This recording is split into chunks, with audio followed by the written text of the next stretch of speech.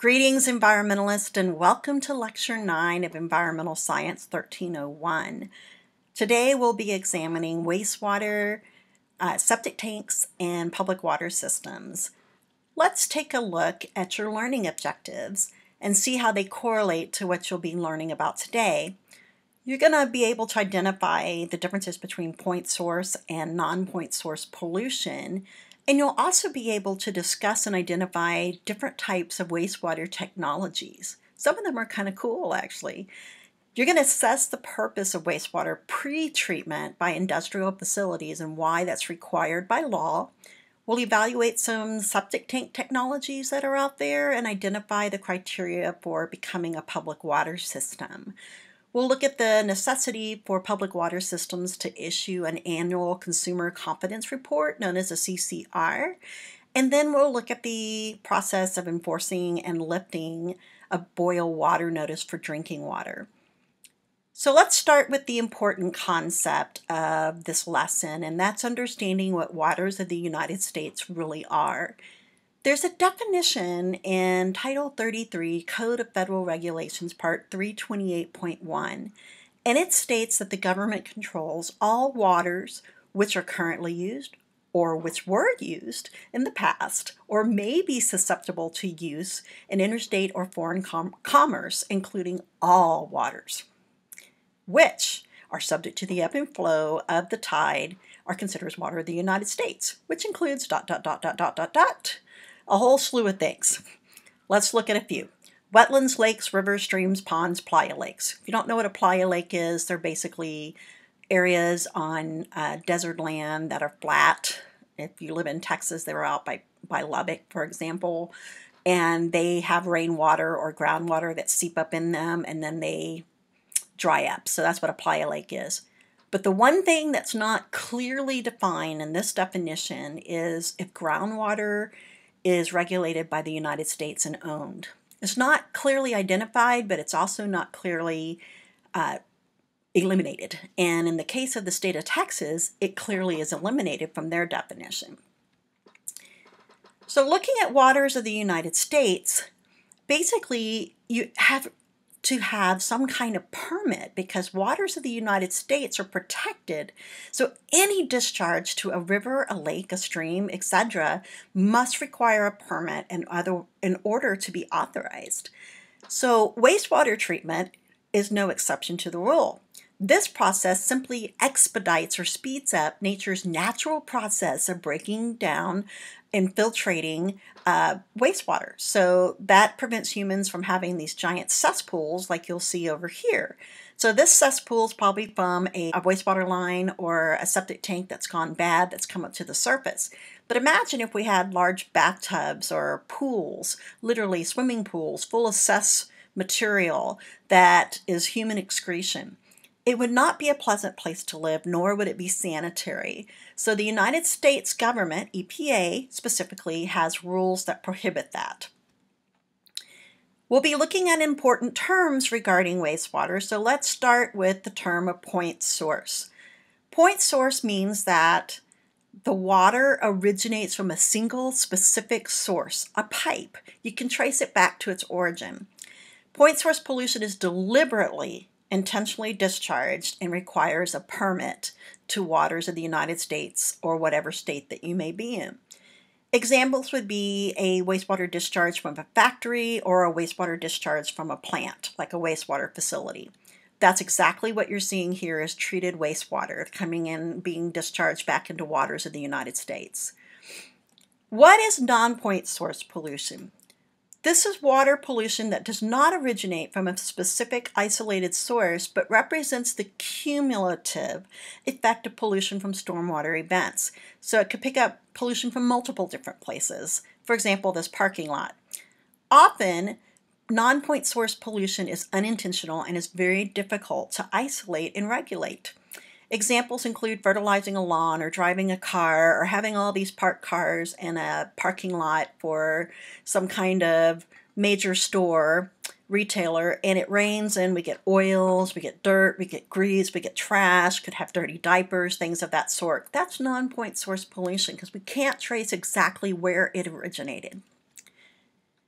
So when you look at the two, it has to come out of a pipe for it to be point source. And even some pipes may have discharges of non-point source pollution because they're stormwater pipes. For example, this is a stormwater conveyance system, but what's happened is it's been raining in the city and all of its rainwater or stormwater is channeled in, and it's polluting this water here and producing a plume of pollution.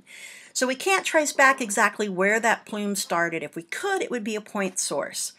So in wastewater, we're dealing primarily with point source. In stormwater that you had in our prior lecture, we were dealing with non-point source pollution. Industrial pretreatment. It's any improvement made or treatment made to wastewater by an industrial facility before their wastewater leaves their site and is sent to a wastewater treatment plant. The key word is before. So they do some form of improvement or treatment to help make that wastewater not so potent, to when the wastewater treatment plant receives it, it doesn't kill off the bacteria that you're fixing to learn about that do the job of breaking down wastewater. So the EPA identifies specific industrial sectors, much like they do in stormwater, which are subject to very, very tailored and individualized pretreatment standards. For example, a metal finisher will have completely different standards than a manufacturing bakery or a photographic lab that uses silver in their photographic manufacturing. So every one of those facilities is very tailored and unique to what they have to test for. If a facility is subject to pretreatment standards, they must perform the following: monitoring of specific constituents that the rules outline that their industry has to test for. Number 2, report results to the State Department or Environmental Quality or the EPA, depending on where they are. So pretreatment programs, what's the purpose of them? Pretreatment program is any wastewater treatment plant that is permitted to treat 5 million gallons a day or more. So that's at the local level. So meaning like the city level who has a wastewater treatment plant, if they have a plant that's rated for 5 million gallons or more a day, they're automatically subject to pretreatment enforcement programs. In other words, they have to develop an enforcement program to regulate any of the businesses and industries that discharge into their sewer system. So this enforcement program for regulated industrial facilities discharging potent wastewater to their system has to be done, or else there could be a pass-through. What's a pass-through? Let's look at the picture. So you have raw sewage, and let's say it's potent sewage from some candy manufacturer, because they'll have to clean out their vats and their mixers and so forth, so they'll use some very corrosive and other types of chemicals to do that. So that stuff's pretty potent, and it's going to come in the door. If it was a pass-through, the color and the character would be the same coming out the back end. In this case, we've got the right type of thing going on, where pretreatment was done at the facility and the water was able to be treated at the wastewater treatment plant, allowing for clean water to leave. So that's the goal. We don't want to pass through where the water is the same coming in and it's the same going out. That's not good. So by definition, a pass-through is any wastewater treatment plant that discharges effluent that is not treated to their permit standards. So what's a wastewater treatment plant, or a WWTP? It is a facility in which the treatment of wastewater is performed. How simple is that, right? And then what's that in comparison to a publicly owned treatment works, a POTW? The POTW is stuff like this over here. It's the pipe.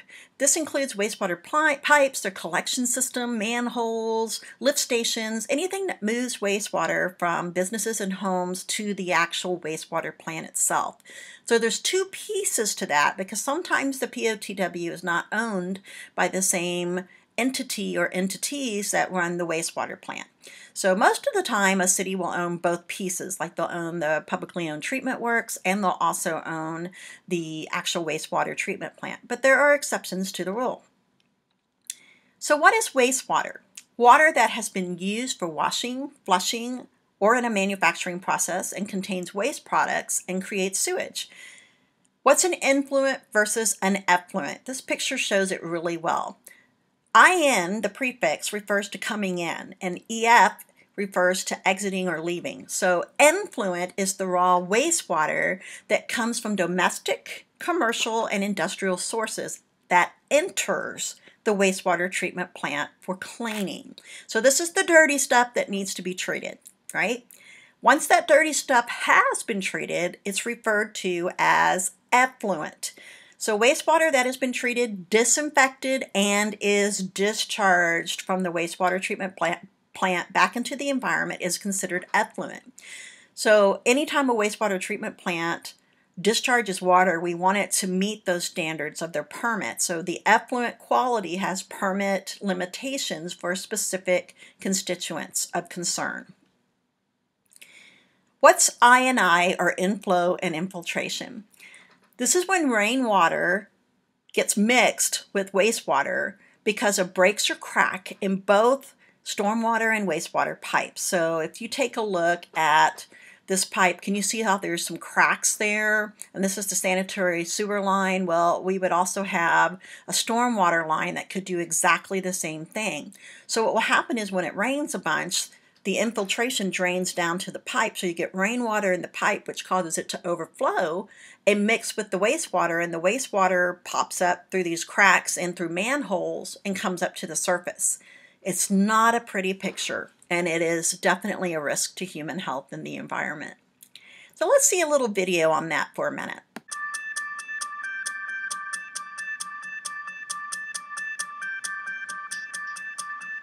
As infrastructure ages in this country, especially the original clay tile sewer systems from 100 years ago or more, infiltration and inflow becomes a problem with many communities. America's infrastructure is failing and has a huge financial need.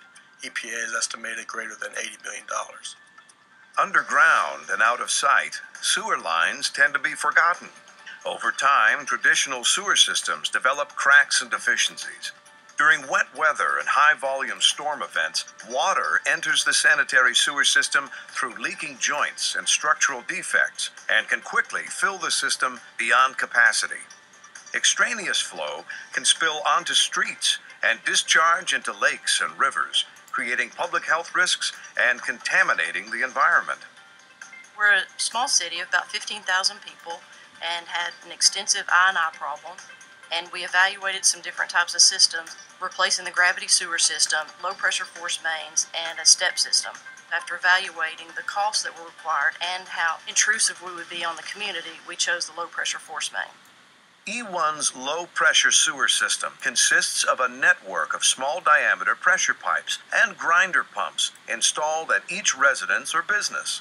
The grinder pump station collects the wastewater, grinds the solids into small particles, and conveys it to a larger sewer main or directly to a wastewater treatment plant. The pressure-tight system virtually eliminates extraneous flows. This has profound effects on treatment plant capacity, cost, and performance. Over the last 5 years, we've evaluated the cost that we've saved at the treatment plant, and it appears that we've reduced the amount of flow to the plant by about 27 million gallons per year. That turns into $70,000 per year savings. With the E1 system, I&I can typically be reduced to virtually 0%, compared to traditional solutions that may achieve 30% reduction. The low-pressure sewer system uses 2 to 4 inch force mains that follow the contour of the land and are installed just below the frost line, eliminating the need for large, deep trenches. These small trenches can equal huge savings. The construction savings for low-pressure sewer versus gravity sewer is approximately 20%. And shallow trenches mean less disruption to the community and minimal environmental impact. The low pressure force main was a great opportunity to stay away from the water table and not have to worry about the inflow and infiltration any longer. Low-pressure sewer systems are gaining acceptance as a viable and cost-effective alternative for both remediation and replacement of gravity collection sewers. When any of our clients are considering low-pressure sewer system with individual grinder pumps, we always recommend Environment One as the pump of choice for their individual applications. The reliability of the equipment, the responsiveness of the company, and the innovator of the grinder pump technology over 40 years ago is what leads us to make that recommendation to our clients. So in no way was I trying to support E1 systems. What I liked about that video was that it showed you what I&I does, inflow and infiltration, and it gave a viable solution for the problem. Just to dig a mile of groundwater or a mile of ground, and we would call it virgin ground, to put pipe in, digging a trench, what they described in the video, can literally cost $250,000, sometimes more if you got bedrock, like limestone or granite that you have to contend with. So it's important that you find a solution to this because this issue's a real problem. So now we're going to face and take a look at wastewater treatment processes and talk about the main ones that are out there. So in the process of treating wastewater, basically certain things happen in every wastewater treatment type that's out there. And the first step is primary treatment. By definition, that refers to any raw wastewater that enters the wastewater treatment from effluent pumps.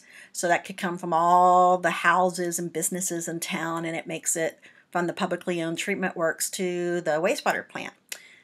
This is where we're going to take out all the dirt, the trash, the rocks, all the personal items that people flush down the toilet that you wouldn't want people to see. Those are removed using a bar screen just like this one. So this one's constantly moving and it scrapes off the trash and goes into a dumpster which ends up in the landfill. So the wastewater moves into the primary settling tanks after this happens, which allows additional solids to sink to the bottom of the tanks and become sludge. This is where a wastewater plant stinks the most, to be honest with you. And when you go to one, this is where you need to breathe through your mouth. From that point forward, after you get to the process where oxygenation occurs, it's a lot nicer to smell. This is part of the primary treatment as well. And notice that there's no movement of the water, so it will stink. Essentially, this part of the wastewater plant is the area that has the highest odor issues because the bacteria have not yet entered an aerobic environment where oxygen is being added. When that happens, it breaks down the wastewater, and that's what this bacteria that's naturally in your bowels does. So it's pretty remarkable stuff, how nature works. So basically, we're taking a giant cesspool and we're running it through a plant to speed the process up. What might take literally months and months and months to do, we can do in 7 to 9 hours effectively at a wastewater treatment plant. So notice at the bottom of this 17-foot deep or so vat, meaning actual looking like a giant swimming pool without water there, this is the area where oxygen is added, and you can see these rails down here where the rails move a rake, and the rake moves the gray sludge, which is this material and the stuff that accumulates at the bottom. So at this wastewater treatment plant, they're removing that sludge and improving the performance of this particular basin. So what's secondary treatment? This is where you don't feel or smell the odor so bad, and here's why. The aeration basins is part of secondary treatment. So you add oxygen to this bacteria that is oxygen-loving bacteria, and great things happen. So let's see what that is. Once the primary treatment has been completed, the wastewater moves into the aeration tanks. In most wastewater treatment plants, microscopic aerobic bacteria break down the wastewater in just a few hours. That's their job. They eat it. That's all they do for a living, is they eat this wastewater and break it down. This is one of the most important stages of wastewater treatment because a stable environment must be maintained for the aerobic bacteria to perform its job. If it's not, they die, and then you get a pass-through, like we mentioned earlier. So we don't want that to happen. So the third stage of treatment is called tertiary treatment. An example of this would be clarifiers. This is a clarifier. It looks like a big round pool, and this is a stage of treatment that occurs after the secondary phase is complete and represents cleaned wastewater, which is filtered again to remove more solids and finally disinfected with chlorine or another disinfection technique so it can be discharged back to waters of the United States. When you see an aerial view of clarifiers. Most big wastewater treatment plants like this one have multiple clarifiers. This one's out of use right now, but these are in use, and the idea is that the water gets cleaner within a few hours of staying in that clarifier. It's just one more stage of removing solids. So treatment typically includes the use of the clarifiers to help move solids and cleans the water. Another form of tertiary treatment that also happens at this particular plant are sand filters, and many wastewater plants have some form of sand filtration because sand by nature is a really good groundwater cleaner. So it can be a good wastewater cleaner too. This treatment may include sand filters that assist in removing additional solids from the improved wastewater that's gone through the secondary and primary treatment. Another form of tertiary treatment is disinfection, and this is a chlorination basin right here, and it looks like a little maze, and what happens is the water travels through each of these little things, kind of goes through it, and it's there for about 20 minutes minimum, because the rules require that there's a minimum contact period that must be met in order for disinfection to be successful. So treatment is required to include some form of disinfection, such as chlorine, ozone, or another method of killing microbial life. So one of the things the wastewater treatment plant has to do is test their effluent for microscopic and microbial stuff. Another thing you might see at certain wastewater plants are anaerobic bacteria digesters, and that's what these blue lids are. They're actually big, giant holding tanks for really potent wastewater, like from a blood-infested, saturated wastewater from a slaughtering plant. Well, you can't run that through traditional treatment like I just showed you with the bacteria, or else it'll kill it. It's just too potent for it to do its job. So it needs some cleaning first. And there's another type of bacteria that are super hardy, and they love this really rich, potent stuff. So they're called anaerobic bacteria. So these wastewater treatment plants may use anaerobic digesters for potent wastewater, such as slaughtering plant blood waste or food production waste. Wastewater typically remains in these large containers for about 30 to 40 days at a set temperature, and the bacteria breaks down the potent wastewater. The anaerobic digestion process creates methane gas, and the wastewater treatment plant can flare the gas or reclaim it for energy, known as RNG. Here's an example of flaring. So basically, the wastewater treatment plant has no mechanism for reclaiming that energy, or already has reclaimed enough, and this is the excess that they have.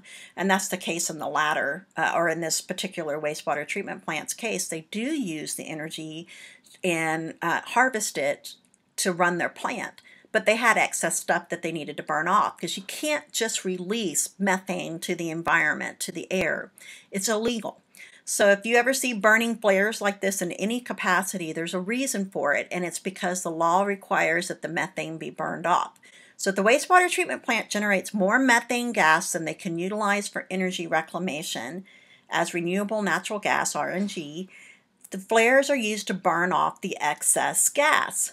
You'll see this at landfills, you'll see this at gas production facilities, natural gas, and so forth. So I wanted you to realize that this is actually not a bad thing. It's to improve the amount of heat capacity being sent up into the atmosphere, which affects climate. Methane holds substantially more heat than carbon dioxide. All right, at some place in the wastewater treatment plant, you'll have a discharge point where effluent, that's the treated stuff, right, leaves the site. So every wastewater treatment plant has a discharge point, which is the site where treated effluent leaves their facility and heads downstream. Treated wastewater is used by downstream cities for a drinking water supply or source. Your water may also have been previously treated wastewater. Isn't that a yummy thought to think about? That's why you want them to do their job. Obviously, it would be treated to a drinking water standard before you'd be taking a sip of it. But nevertheless, this is the discharge point right here. Since we had stormwater earlier in our prior lesson, this is the best management practice, and it's riprap in the form of granite rock that's there to anchor this bank in place. So here's your chlorination basin, and here's your discharge location into a major river. So what are the types of wastewater treatment technology that's out there? Let's take a look. An MHOF system is the first type, and this system functions much like a massive septic tank for multiple houses. It's a raw wastewater, enters through the center, and solids undergo anaerobic digestion in the lower chamber. So it's like 2 levels in height.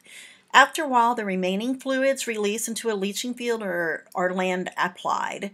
So it works much like just like a septic system, actually.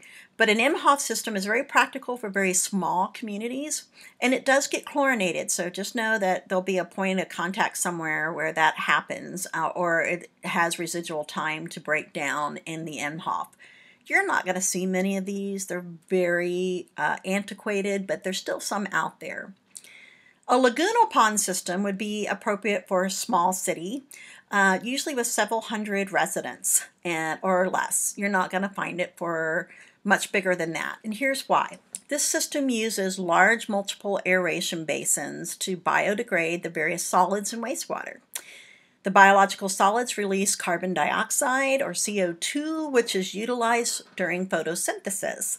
So the treatment process requires a long retention period in each pond of about 30 days and every series of ponds. So let's say you have 2 or 3 ponds. In this case, we've got 2 ponds right here, one here, and another big pond right here.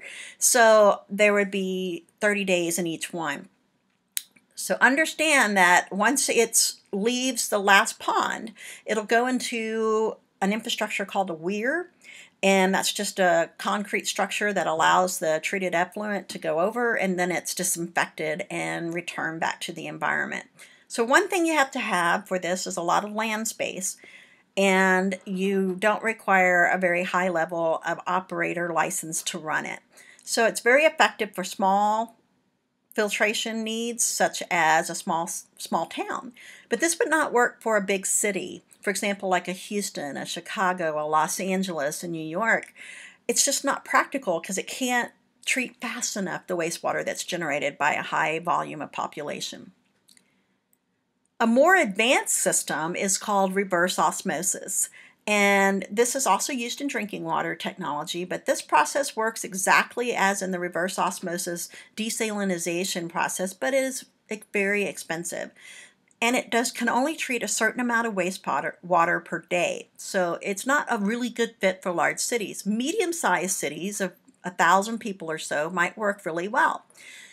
It does require a higher operator license and more experience to operate, and you can look at a system and see why. There's a lot more moving parts, it's more complex, and it requires more maintenance. So let's look at how it works. Pressure pushes the wastewater through a semi-permeable membrane. Think of it like a giant contact lens. And it filters everything larger than the size of a water compound. So on one side of the contact membrane is all the icky stuff that we don't want to keep on going through. And then on the other side, the clean water passes through. This system really is a good fit for medium-sized communities of several thousand people. The activated sludge plant is the most common of all plants out there, and this wastewater treatment process was discussed earlier as I walked you through a wastewater treatment plant involving oxygenation of bacteria. So let's look at the classic activated sludge and then tell you why it's really called activated sludge. The goal of the system is to keep some of the bacteria alive, and this is what your bacteria actually looks like. So you want to keep some of it alive and it not to die. And it has a very short life cycle, but just a few days, right? And so the idea is to make new bacteria and keep that process ongoing so nature does its thing. And it's a fine balance between chemistry and temperature and a food resource. So you have to imagine these bacteria are like living at Thanksgiving meal all the time, trying to eat. So the plant superintendent must be an expert in recognizing the precise chemical and biological balance of an environment for the bacteria as shown on the right. So these little guys, they're being pampered to do their job. And we want them in this aerator tank to reproduce, so we can keep some always coming in through the raw water and keep some alive on this end, and then as they come into the clarifier, they'll die off and then they'll sink to the bottom and they'll become sludge. So I think this is a good place to take a break at septic tanks. We'll come back and start with septic tanks and talk about how they work, and then move into public water systems. So I'll see you back in a few minutes. Bye.